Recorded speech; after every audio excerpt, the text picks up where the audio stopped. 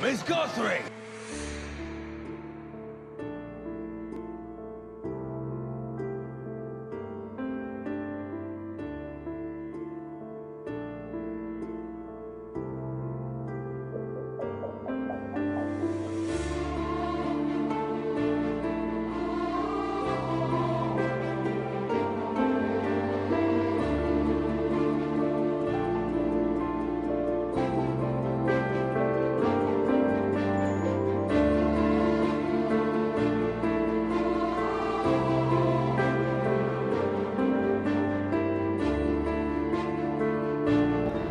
Betrayed Nassau, and thus, as always, to traitors.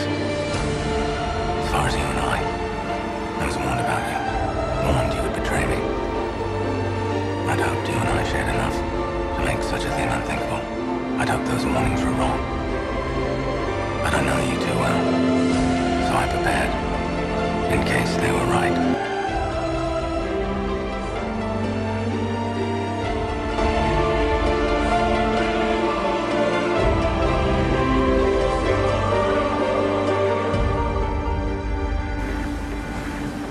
A woman has that power, God-given, to leave her marks on you.